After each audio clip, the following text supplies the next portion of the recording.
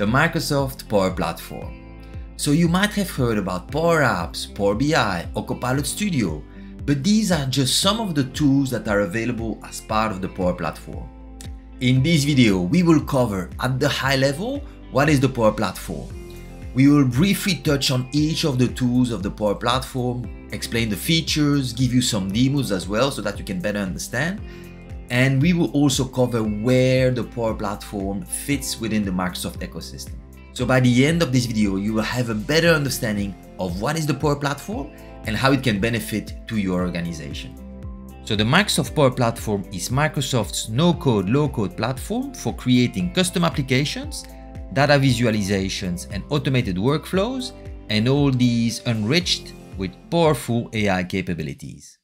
Now, as of 2025, the Power Platform is made up of 5 key components, which are Power Apps for application development, Power BI for business analytics, Power Automate for process automation, Power Pages for external facing websites, and Copilot Studio for AI-powered copilots, right?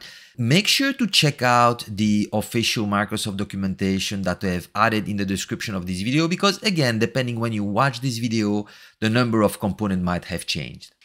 So let's start with Power Apps. So Power Apps effectively let you build application using low code, right? So here we can see an example of a custom app to manage, for example, trainings. And what you get is kind of a user interface already predefined for you, right? So what you have to do then is you can rapidly add tables that store data to your application. So you can see a list of records here. So those records here effectively are natively stored in Dataverse. So Dataverse is used here, but you can also store data in SharePoint or Microsoft SQL Server. And you can also build apps completely changing the user interface. So there are effectively 2 types of Power Apps. There is what we call the model-driven apps, where you build your app based on data, tables, you build your forms, your views on top of them. And then you have what we call Canvas app, where you can completely change and alter the user interface. What you also get is additional AI capabilities, like a Copilot that can work next to you. And you can also create apps using Copilot. So you will have an AI helping you build an app based on business requirements. It will even propose for you the table structure with a diagram of all the tables. So there's a lot happening with AI in that space as well.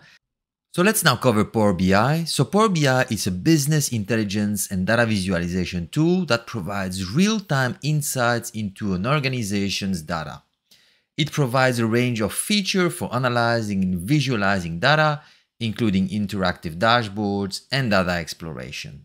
So how does Power BI work, right? So if you look at the previous example we had with our Power App, where the data is stored in Dataverse effectively, you can straight away connect from Power BI into the data source like Dataverse and create rich visuals and write reports and dashboards based on your data. But you can also complement your reports with additional data from other systems, right? So you can connect it, for example, to an enterprise system like SAP. You can connect it to other databases or stored in SQL servers or any other technology. You can even ingest data stored in Excel and then mix all these data sources and produce rich reports to help your organization effectively see what's going on under the hood. So let's now cover Power Automate. So Power Automate lets you create automated workflow between applications and services. They really help you automate repetitive business processes such as communication, data collection, decisions, updating other records, and so forth. And this workflow can be triggered by events, such as receiving a new email. And then you can effectively create additional actions in your workflow.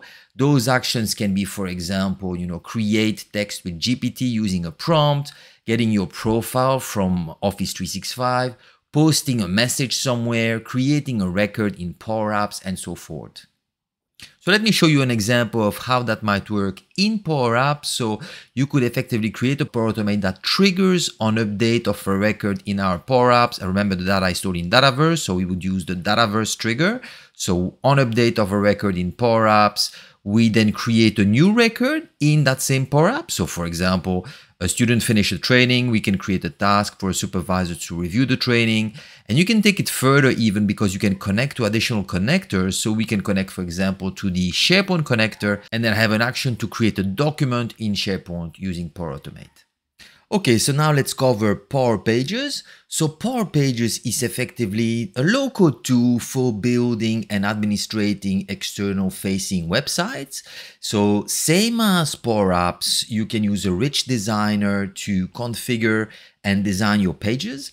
And I guess the biggest advantage of Power Pages is that you can store the data in Dataverse, which is also used by other applications within the Power Platform. So effectively what you can have is use Power Apps for your internal users and then exposing that data or some of that data into Power Pages where that data is then available to external facing users. And finally, let's cover Copilot Studio. So Copilot Studio effectively is again a low-code platform that lets you build copilots, custom copilots, so effectively custom AI agents that you can very quickly create. You can effectively add additional knowledge to the agent, so you can point them to external facing websites where they can grab knowledge. You can add SharePoint documents and locations where they can get information from. You can even connect them to Dataverse, your Power Apps where the data is stored in Dataverse, right, to retrieve information from there. You can add additional trigger points for your agents to start, their automated processes and so forth. And then effectively, you can rapidly also test your agent, right? So in this case, for example, I'm asking my agent specific questions that they can find on my website, and you can test them out and retrieve and see how the information has been provided to a person that might have asked that question, right? So after you have created your agent or your copilot here, you can effectively publish them. And again, using the channels, you can publish them to external websites, to all kind of different channels again, so that they can be accessed and used by your users. So complementing those 5 key components of the Power Platform are additional features. So let's look first at connectors. So think of connectors like bridges that are connecting different applications, right? So you can connect, for example, Power Automate to Dataverse, to SharePoint, to Salesforce, to Gmail, any other application. And there are thousands of connectors available that you can leverage. So next one is AI Builder. So AI Builder lets you add additional AI capabilities to the app you build. So you can leverage pre-existing models or features instead of building them, using code or by yourself. So you can use AI Builder, for example, to read and understand documents, recognize objects in images, and predict future outcomes. Dataverse, that you have seen me using a few times when I was presenting Power Apps, Power Automate, and so forth. So Dataverse is kind of an intelligent, smart storage system, right? Where you can store data, you can organize your data, you can share information very easily and so forth, right? So you effectively store the data in tables, you keep them nicely organized and secure, and you let effectively your application in Power Apps, Power Automate, Power BI, Power Pages, and so forth access this data that is nicely stored and organized in Dataverse. PowerFX. So PowerFX is used across the Power Platform as a formula language to build logic. So think of it as almost like the formulas you use in Excel. PowerFX is very similar to that. And managed environments. So managed environments help you control, secure, and monitor all your Power Apps that you created, your Power Automate, your Power Pages. So you can also effectively set rules of who can create, share those applications. You can monitor usage, and you can improve security of preventing unauthenticated user accessing your applications.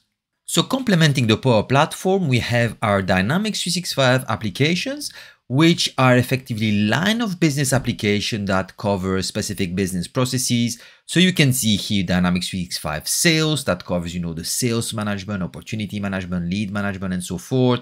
We can also see customer service. So that's for your case management, request management, knowledge management, and so forth. Now, also integrating natively to the Power Platform and Dynamics 365 are all the Microsoft 365 applications. So you have Outlook, Word, Excel, PowerPoint, and so forth. So effectively, you can track your emails in the Power Platform in Power Apps. You can have Word templates, Excel templates directly generated from your Power Apps, your Power BI, Power Automate applications. Think of also of communication, so SharePoint and Teams, right? So document can be stored in SharePoint, notifications and communication messages can be automatically integrated with Teams and so forth. Copilot, of course, so Copilot is effectively integrated natively in a lot of the Power Platform applications. So Power Apps has a few, Power Automate, you can use Copilot to create your Power Automate and so forth.